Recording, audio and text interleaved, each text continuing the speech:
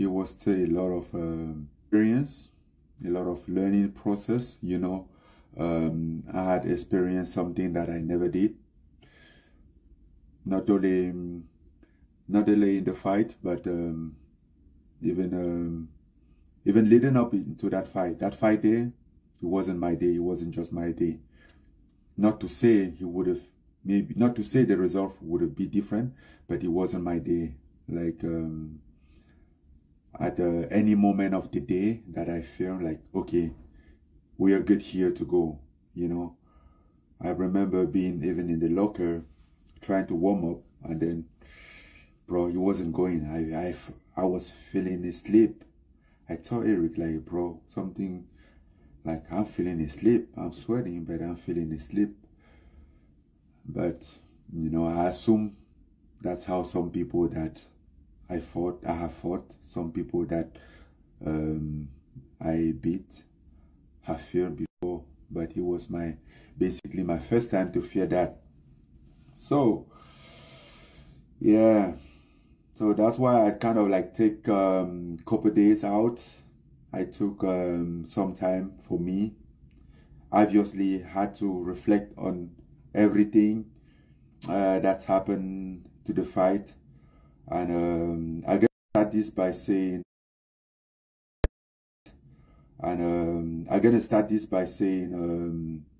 heads up to Anthony Joshua, to his team that executed their plan properly.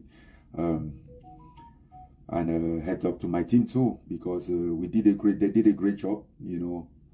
I think I was just the one that didn't execute the plan properly, and maybe didn't feel completely present. But I was only the one that didn't show up, let's say that, because everybody showed up and did what they should be done.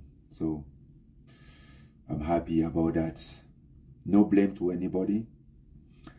All the blame here is just about me. It's the game, you know. Walking into that, we all knew it could happen. I wasn't saying it happened like that, but I always knew it could happen. So at least I was always prepared for that. But guess what? Before I get to answer some question, I just have to let you guys know that it's not over yet. Not at all. Like, we just get started. The only thing that we would miss here is time, and I think we have some good amount of time ahead of us as for right now. So gonna take some time, you know, for myself, chill, spend time with my friend, and then come back ready. Go back to training, get prepared for another challenge, for another adventure, because that's what we do. That's why we're here. We take challenges, you know, and we learn, we move. But regardless, I feel okay. I was quite surprised that I remember everything, you know. From that fight night, coming back to the locker room and everything. So basically, I was conscious right after, and since then everything been good. Although still gonna run some medical work just in case. But yeah, man. So I will be very happy to answer some of you guys' questions if you have anything for me. The main difference, so I'll answer this question first. What was the main difference between preparing for Fury and Joshua? I think the difference was just because, like, the Joshua one was my second boxing training camp. I have been there already. I feel way a lot better, even in the training camp. Like even in the round, even my sparring partners was this time around was better than the Fury one, because I was able to handle, I was able to deal with the pressure over the 10 rounds. which was something that was tougher in the Fury fight. But one thing, the thing that changed everything on the Fury fight, I get there and I was there. I'm like, okay, we're gonna figure this out. But the Joshua fight, I don't know. I was trying to let it go. He wasn't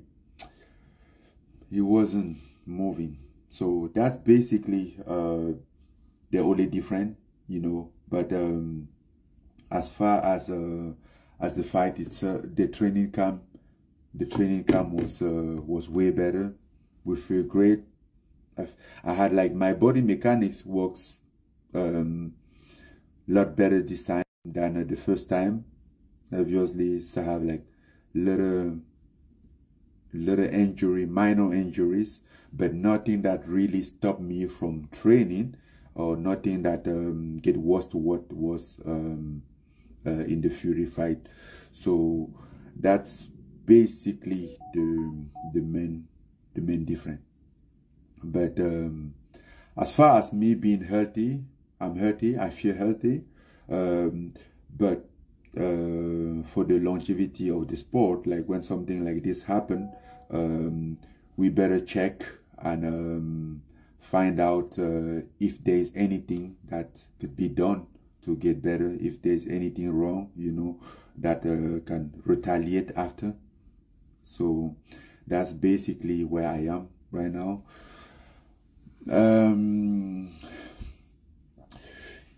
What you said, you are not done with boxing. What about MMA? Is that still still in the future? Yes, I'm not done with boxing. I'm not done with MMA. I think like basically right now I have a fight against I have an opening now in the PFR in Renan Ferreira. Yeah, that will be my future opening in the PFL. But again, I basically have a lot of fights in the future, so I can still combine. I will still be back in action, but not because I don't. I'm more comfortable in MMA that I will quit. I will let boxing go. You know, I still gonna do both. I still gonna do it. It's part of what we do. We take challenge, and sometimes it works, sometimes it doesn't work. But we are working on it. We are working on it. Yeah. Thank you guys for the support. Thank you for the love. No, I'm really hurty. So I know I've been having those questions. I didn't even have to go to the hospital, but I was in standby in case like I feel weird. But everything I've been feeling good since then. I saw a doctor today again just for a checkup, and tomorrow I'll see a neurologist just for another checkup. But other than that, everything is fine. Fine. I'm looking for next. Yeah, as for right now, I don't know exactly like what's the fight that I will be looking for next.